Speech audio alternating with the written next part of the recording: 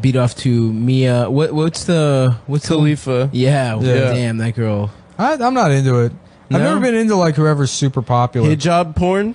No, the hijab stuff. I don't care about the popularity, obviously. But doesn't she do? She does big goofy titties. She does hijab porn. She'll do a couple hijabs. See where it's like her. That's like a thing. First of all, it's a Puerto Rican girl. It's like her and like just. No, I think she's Lebanese. Girl. She's Lebanese, but I mean, it's like her. The other like girl. Yeah, two Muslim girls get and they're just sucking guys' dick in hijabs. It's pretty funny. If you're fucking Islamophobic. That's some Charlie Hebdo shit, dude. Yeah. I can't really watch. Sorry guys, I can't really watch commercial. Like, how the fuck has Charlie Hebdo been around so long? Yeah, it's pretty bad. But yeah, and every one of the jokes, every single week, it's like, hey, look at our new cartoon. It's a Muslim guy and he's sucking a Jew's dick. It's like, all right, what do we have for next week? It's a satire. It's a Jew and he's sucking a Muslim guy's dick. And then, okay, well, what do we have for the week after that? Two Jews sucking each other's dicks. But their noses are even bigger this time. It's their noses are so big they can't reach the dick. It's a Jew sticking his nose into the ass of Hitler, but Hitler is Muslim. Hitler is Muhammad. Yeah, that shit's it's like free speech and very funny. Yeah. Do you get free speech automatically if that shit just sucks? Like, well, they don't have free speech in France. The United States United States is really the only place where you have like a guaranteed, it's written into the law that we have a protection for freedom of speech. Other places they just have like an idea of freedom of speech, but they can still pass laws that you can just not do that. Well, shit. in France they won't let you wear a fucking hijab on the beach. It's fucked up. Yeah, that's hilarious. They're just like straight up Islamophobic. You need to be like a sexy air if you come to the beach. Yeah. We're like a sexy girls out there. It's illegal to not have pussy hair in France. You gotta have a big bush. I don't know. I think France should get a little bit of break with like people are like, wow, can you believe this?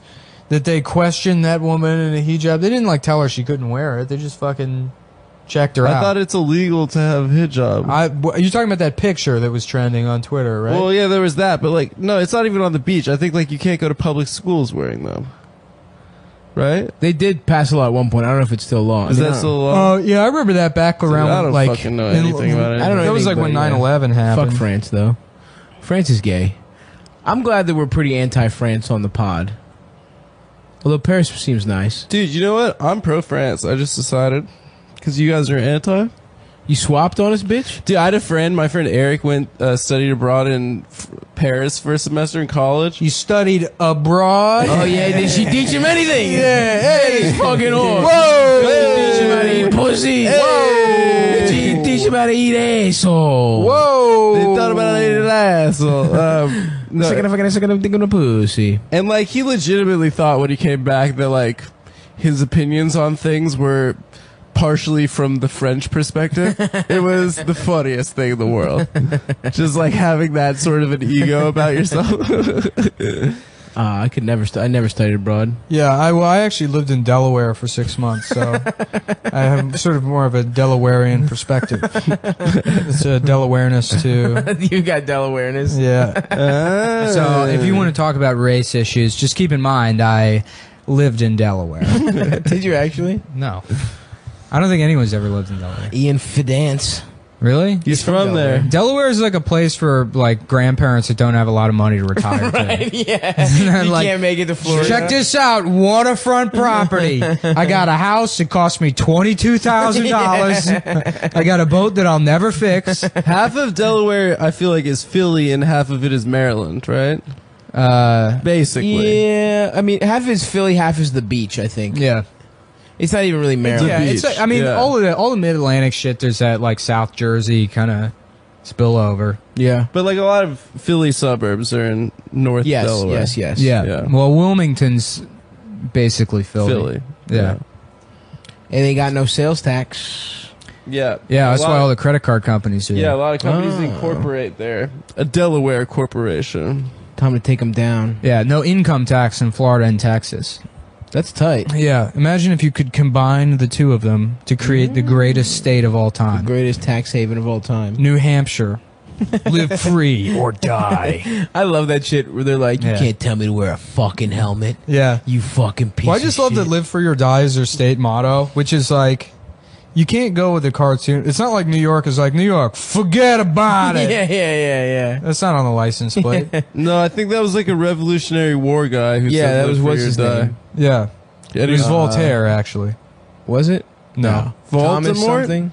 No, It but was Voltaire, I think, is the one that's, I don't agree with what you're saying, but, you know, the one where Oh, but it's, defend your I'll right. defend to the death your right you're to say it. Yeah, that was Voltaire, right? No, he Yeah. said Mr. Potter. That was Mussolini. It was Benicio Mussolini. Yeah. No, he kept the train. It was Anton Chigurh from No Country for Old Men. Don't put it in your pocket, where it'll become just a coin. Yeah, that was a fucked up character. Yeah, that He guy was messed up. Look, yeah. he had a bad haircut. He ain't got. And he's pissed off at the whole damn world because of it. You know, it's like just go back to Supercuts and get them to fix it. Don't have to go around killing people. Just get a better haircut. Problem solved. You ask me, that movie could have been 5 minutes long if you let me direct it. Hey, you're listening to John's Movie Review.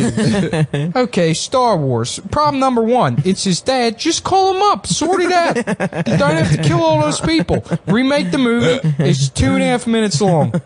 He just loves Bing, short bang, boom. movies. He wants every movie to be short. His biggest problem with movies is the length. I ain't got time to watch all these fucking movies.